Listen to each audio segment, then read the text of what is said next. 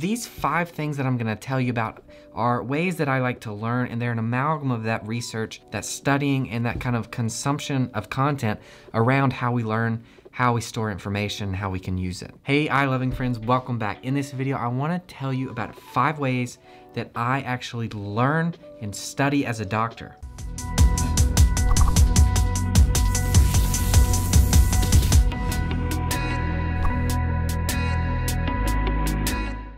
Welcome back to the channel. If you're new, I'm Zach with Dr. Eyeball, and I'm a first-year ASOPers Oculoplastic Surgery Fellow. So growing up in the school system, I was learning a lot of information. I was doing well on the tests, but I always felt like when I would look back on the last 5 years, the last 10 years, what did I actually know? And I couldn't come up with a good answer to that. A lot of random facts, really, that weren't very applicable, weren't very practical in any sense.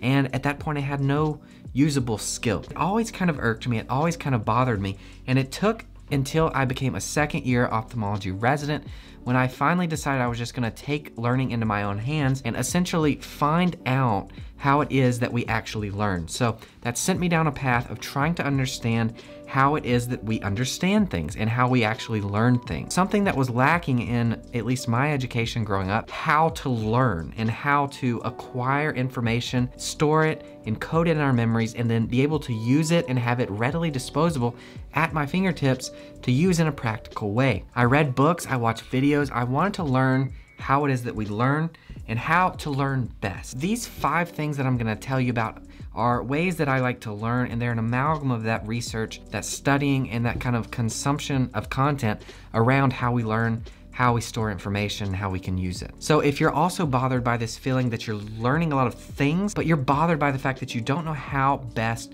to efficiently acquire information and then code it in your brain and then be able to use it readily, then this may be helpful. So the first technique is one that I call directed study. And essentially what this is learning for a purpose and a very specific purpose. This is highly applicable in medicine. To give you an example, we recently did a biopsy on a mass in a patient's eye socket in their orbit. It turned out to be something that is actually pretty rare called Erdheim-Chester disease. So this is something that's uncommon, it's rare, I wouldn't otherwise know anything about it. And if I were studying this in the traditional sense in school, I would have read about it and then I would have forgotten about it. But because I saw this patient and it was a memorable experience, me seeing the patient, knowing what this patient looked like, us doing a biopsy on them and then getting a diagnosis and then having to figure out, well, what is the next step in treatment? Do they need to do chemotherapy? Do they need to see this specialist or this specialist? And what is gonna be the follow-up and the prognosis and this kind of thing.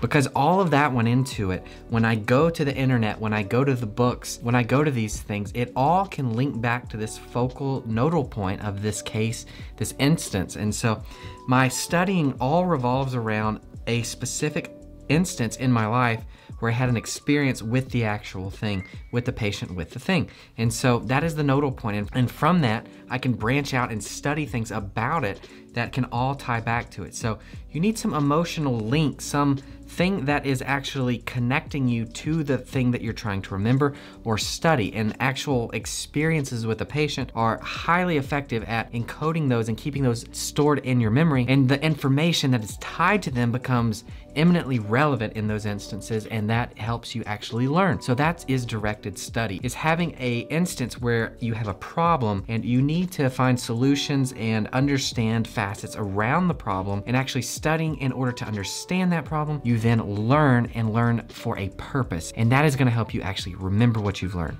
So directed studying. The second method that I like to employ involves making it stick. Now there's a really good book on this called Make It Stick, and it centers around how we actually learn and process information and encode it in our memory. And so 3 of the techniques within this subcategory that I like to use in terms of making information stick, making it long lasting, are 1, active recall. Active recall is essentially retrieving the information that we've learned from our brains rather than just seeing the information passively again.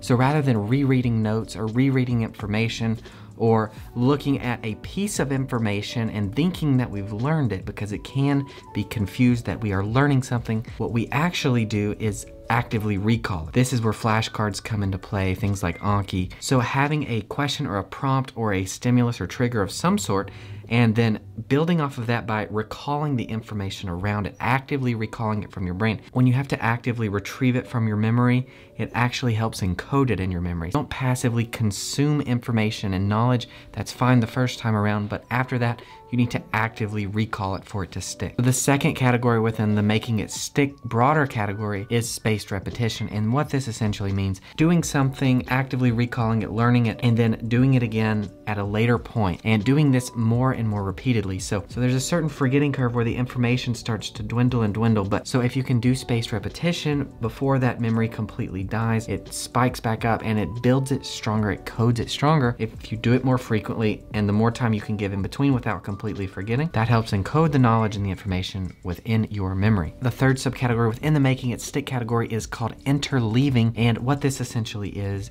mixing the types of things that you're studying. So an example of this would be Major League Baseball players who go and do batting practice, rather than just getting 50 fastballs in a row and trying to hit those, and then 50 curveballs and then 50 changeup, mixing them up, interleaving the types of information, and it actually will help it code within your brain and be remembered better. It's harder in the instance, as you can imagine, if you don't know what pitch is coming, it's going to be a lot harder to hit it, but it actually will help you learn it better in the long run if you are studying and mixing the types of informations that you are learning, rather than trying to learn everything about the cornea, everything about the retina, everything about oculoplastics. Mixing it up, interleaving it will help you learn it better. It doesn't seem like it at the time because it's a lot harder to study that way and a lot harder to actually get things right when you're trying to do active recall from a bunch of different categories, but it is the better way to learn. The third method that I like to use when I'm studying as a doctor is to expand and relax the idea of what it means to study. What it essentially involves is you have to abandon what we were taught about what is the best way to learn information and actually study it, whether it be just reading textbook or getting your information in a more traditional way. You have to realize that with the advent of social media and the internet in general, there's so many ways to learn.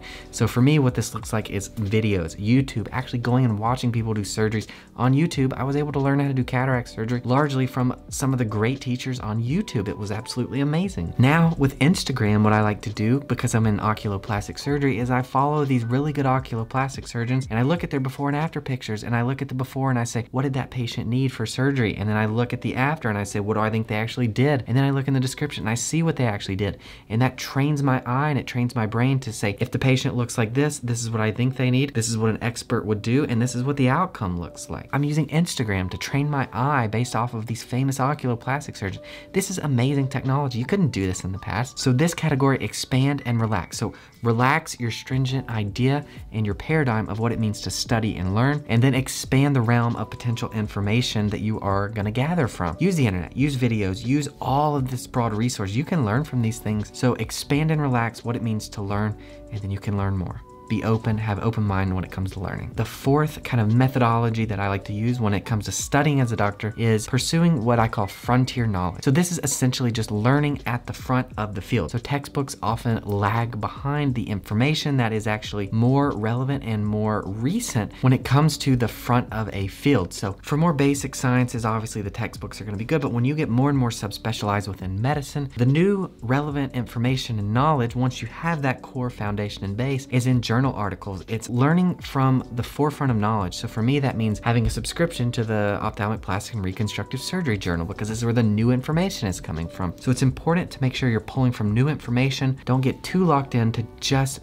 sticking to the more archaic forms of information exchange like books that we grew up thinking this is the only way to learn. When you get into medicine, when you get into more subspecialized fields, you have to be willing to use the frontier knowledge. So just journal articles, videos, that kind of thing. So stay at the front of the field so that you can apply these new techniques and things like that. The fifth thing that I actually like to do when I'm studying and kind of learning information as a doctor is visualization. So what do I mean by this? Essentially, when I go to do a surgery for the first time, or when I'm trying to perfect a technique within a surgery, what I like to do is visualize it. Days, nights before, I actually imagine myself doing that surgery. Videos of it online, I watch my attendings do it. I imagine myself doing it. I imagine the step. That encodes it in your mind. It's like you've actually done it before you've actually done it. Visualization is such a strong technique when it comes to learning information and applying it. One of the reasons I think that I was able to do cataract surgery on my second day of surgery from start to finish with no assistance in terms of someone actually helping me do any of the steps was because I had visualized doing it so many times before I actually actually did it, in my mind, it was like I had done it 100 times. So by case 8, which you can go watch at the link in the description, I was able to do cataract surgery, which is not easy, guys. And it's because I visualized it. You have to visualize yourself succeeding in doing the things that you want to do. That helps the information stick when you actually do it. Visualization is a huge technique that I like to use when I'm studying and learning as a doctor. So as you can see, these aren't the traditional ways that we were taught to learn growing up in school. See, a lot of these techniques and methods that I like to use when it comes to learning as a doctor, when it comes to actually truly learning information for a practical way, the way I like to approach it is to imagine that I never went to school at all and I now have this problem in front of me, whether it be a patient's health or a patient's vision. How would I actually go about learning? How would I actually structure the methodology of learning information and then pursuing it that way? And for me, that involves the techniques and the strategies that I just told you. That is how I actually go about learning for the right ways, learning for a purpose, and that is how the information sticks. That's how I learn as a doctor. I hope you guys found this video helpful. Leave a like on it if you did. Subscribe to the channel. I'm Zach with Dr. Eyeball MD. I'll see you guys in the next one.